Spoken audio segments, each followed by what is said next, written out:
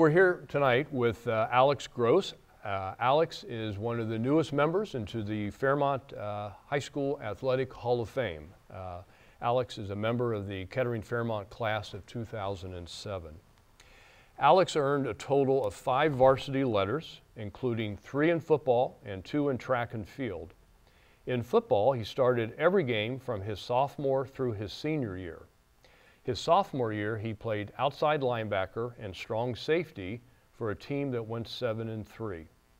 He commanded so much respect that he was voted team captain as a junior.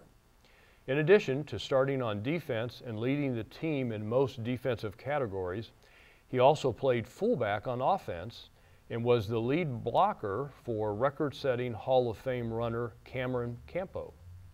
As a senior, Alex was voted team captain, most valuable player, first team All-GWAC, first team All-Dayton Daily News, All-Area, first team Division I All-Southwest District, and was chosen to play in the Miami Valley North-South All-Star Game. His senior year in track and field, he was voted team captain and was GWAC honorable mention in the 4x100, 4x200, and 4x400. In addition to his athletic exploits, he was valedictorian of the class of 2007 and was the recipient of the prestigious Sherm Bowser Award. He went on to Columbia University, where he started at linebacker all 4 years. He was team captain twice, team MVP twice, and first team All-Ivy League twice. In 2007, he was Ivy League Rookie of the Year, and in 2010, he was the Ivy League Defensive Player of the Year. After playing professionally in Europe, he returned to the United States and played for and was captain of Team USA. Alex is currently living in Columbus with his wife Julia and their 2 children, Jude and Josie. Congratulations on being inducted. Impressive resume. Mr. Lauder. Alex, you were what we call an Iron Man at Fairmont, starting every game your last 3 years there. Did you have any injuries along the way and anything that threatened to break that streak? I'm really curious about that. Yeah, there was taking quite a beating over the years, playing offense and defense, having the pleasure of blocking for Cameron, as you mentioned, and really sticking your nose in there in a very physical game. The one that sticks out specifically was a high ankle sprain in a homecoming game against Springfield North, I believe. I don't remember if it was my junior or senior year. That think a sprained ankle and you think, ice it, elevate it, you'll be back there the next week. But I learned a lot about the body and about how to manage and work through injuries. Fortunately, obviously a great coaching staff and a great training staff was able to sort of get it back to playing shape within a week. Took it easy on the dance floor at the homecoming dance that night, and did what I needed to do to be able to come back with a little bit of brace and a wrap and play the game. But very fortunate to have never had anything too major over the course of my career here at Fairmont. Good. Just out of curiosity, did you ever encounter any injuries collegiately? My junior year at Columbia, and it's funny now that you start asking the questions, how vividly the memories come back to all of these moments in every game. Was on the opening kickoff of the 4th game of my junior year and was covering the kick and ended up taking a shot from the side where my knee did everything that it wasn't supposed to do and did the ACL, MCL, and the meniscus, and missed a better part of my junior season. But again, thanks to great support and the ability to bounce back, played from day 1 of my senior year and was able to come back as strong as ever. One of the things I mentioned when I read the bio, you were elected captain as a junior. That doesn't happen very often. What was it like to be in a position of leadership over teammates who were a year older? Sure. Yeah, and something that I'm grateful for, as it's prepared me for a professional career as well, where you work hard, you try and do the right things, you try and be really coachable, and you try and buy into the system and the culture that is being built, whether it's a high school football team, a college football team, or a business or a school, whatever you're doing, you buy in and you believe in what's happening there, and it comes naturally that people start to see that what you're doing, it makes sense, and there's a trust that it's going to pay off, and fortunate that you find people are willing to vote for you for a position of leadership, and you just continue to understand and lead with empathy and try and recognize that it may be uncomfortable for some of the people that are older than you, and do everything you can to manage and nurture those relationships and focus on the objectives of the team. Good. Any particular game or games that stand out as you reflect back on those football seasons here at Fairmont? Yeah, I could reflect on a lot of them, and a lot of them stand out. I think there's some that are particularly special. Beating Beaver Creek in a really close game at home here, beating Alter in that year that Cameron was here and running the ball like crazy. I think that was the first time in a good while that we took care of business against Alter my junior season. And there's nothing like that first Friday here at Roush Stadium when it's packed on both sides and the whole town is here, and never really can replicate an adrenaline rush or a high like you get when you run out on the field that first time of the season, especially against a rival. Right. As you think about the teams you played, any one you would consider the biggest rival? That's tough. I think over my career, things evolved quite a bit. It was always Alter, always Centerville. I think a lot of the proximity mattered, the competitiveness of those games mattered. I think during my time here, from 2004-05 to 2007, Beaver Creek was on the rise, and they were sort of next up as a rival for Fairmont, and we played some really close and competitive games with them. So those were always important, and those were always big ones to win. And then as we got into the meat of the GWAC season, of course, you want to win all of those. And you have the perennial powerhouses in the league too, like Wayne, that sends a lot of guys to Big Ten schools and Power 5 schools that are really, really kind of have the targets on their back, and you want to beat those guys, and you get up for all those games as well. Sure. Who were some of the people who influenced you the most as an athlete here at Fairmont?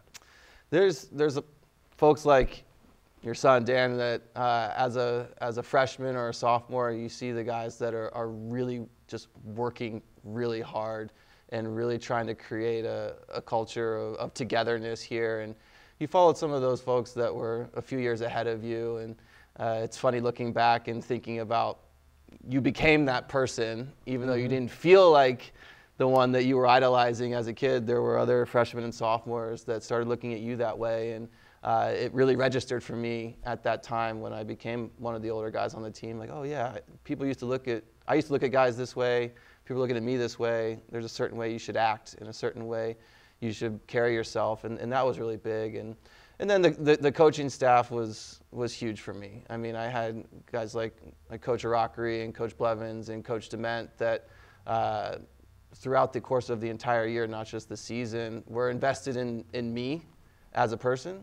And that meant what I was doing in school, what I was doing in the weight room, and of course what I was doing on the field. And knowing that people like that are invested in you, it brings out the best in you. Sure. It makes you want to work hard. It makes you, again, want to do the right things and act the right way. And all of that sort of influenced my path here and got me to where I am now. Good. How did you juggle multiple sports and the academic workload to be able to graduate valedictorian? Yeah. Either one is amazing, but combined, it's remarkable. It was a lot of time, a lot of effort, a big commitment to, again, just doing what's right by your heart and what you feel like you need to do to take care of business and generally do the right things. I think fortunate to have had a brother a year older than me that graduated in 2010 that set the bar pretty high for me. And my brother Benjamin was also valedictorian. I know that, yeah. And the competitive piece in me didn't want to fall short of the bar that he had set. And so it was really just about being able to grind it out and, you know, find the sleep when you can, and get up early and exercise and get ready for football or track or whatever it was, and just keep pushing yourself, and you'd be surprised what you're capable of. Good. After your Hall of Fame career at Fairmont that we've been talking about, you went on, as we mentioned, to great success in football at the college level. Aside from the obvious talent level, how would you compare the two experiences? You know, there's a lot of guys on a football team, and each of them has something to contribute at every level. And that's what really the thread that I saw pull through from my time here at Fairmont to my time in college, where I had this expectation that, you know, everyone's going to be elite and everyone is going to be expecting to play every play. And ultimately, there's 11 guys on the field at a time. And there were some really talented guys here that played different roles than starting running back or starting linebacker. Mm-hmm. And there were guys in college that did the same thing. And what was great is, you know, having really incredible teammates that were committed to making the team better. And I saw that pull through at every level, where, you know, there's scout team guys that are out there making everybody better, preparing you for the next week, and trying to help you achieve what you set out to achieve on the field. And that was really powerful, and I saw that pull through. In terms of, you know, a difference, it's the time and the expectation to a degree. You know, there's a lot more meetings, a lot more film, a lot more hours between the weight room and the practice field in college, and there's a little bit of adjustment there, but you're just so energized and so excited about what's ahead of you. You know, during the season, it's week to week. You're preparing for an opponent. In the off season, you're preparing for the next season and wanting to improve upon the previous one. And so those hours that you get to do football versus do school or whatever else you're messing around doing, like, those are the best hours of your day. Right. And that certainly resonated with me over the course of my entire career playing football. Good. Tough question. You and your wife, Julia, have 2 children. What would you like them to know about their dad as a high school athlete? And they're going to ask. They'll ask. I will defer to others to give them whatever it is that they thought of me as a high school athlete. I think the biggest thing that I hope that I can demonstrate for my family as they grow up is just sort of work ethic and grit are important, whether you play sports or you play trumpet or you do software engineering. Things aren't always going to go as you expect them to go, and the best thing that they can, you know, hopefully glean from whatever accomplishments or success that I've had is that it was a matter of commitment and caring and counting on people around you and lifting other people up around you that gets you to where you hope to go. And again, that applies to sport, that applies to school, that applies to being a family or being a citizen in a community like this. Do good and try hard. Good. That's a great answer. Finally, Alex, what advice do you have for young current Firebird athletes from a Hall of Famer? If you're out here, we've got the wee Firebirds or the young track runners, whatever it is. What advice would you give those young people? It's a similar thread to what I just mentioned. Would be, you know, recognize that you can't do anything alone, and what's really going to elevate you or take you to the next level is caring and giving a darn. And again, that applies to everything you do. It's easy to go through the motions. It's easy to set it into cruise control, and it's important to just really check yourself from time to time and say, you know, what am I doing here? What am I trying to accomplish?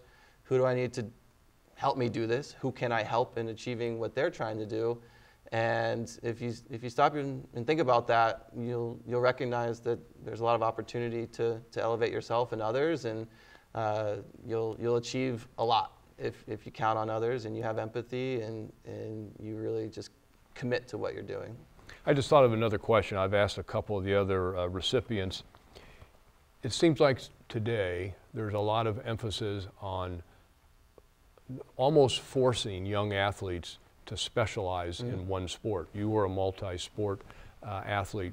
What are your thoughts on that specialization? In fact, you have children, so you may encounter that down the road. What are your thoughts on the specialization that's occurring now? Yeah, I mean, I'm fortunate that my parents were exposing me to everything growing up, and if I could have played soccer in the spring instead of the fall, and football didn't conflict with that, I would have loved to have done that. And I think when you specialize too young, you miss the opportunity to find what you're really good at, but more importantly, really passionate about.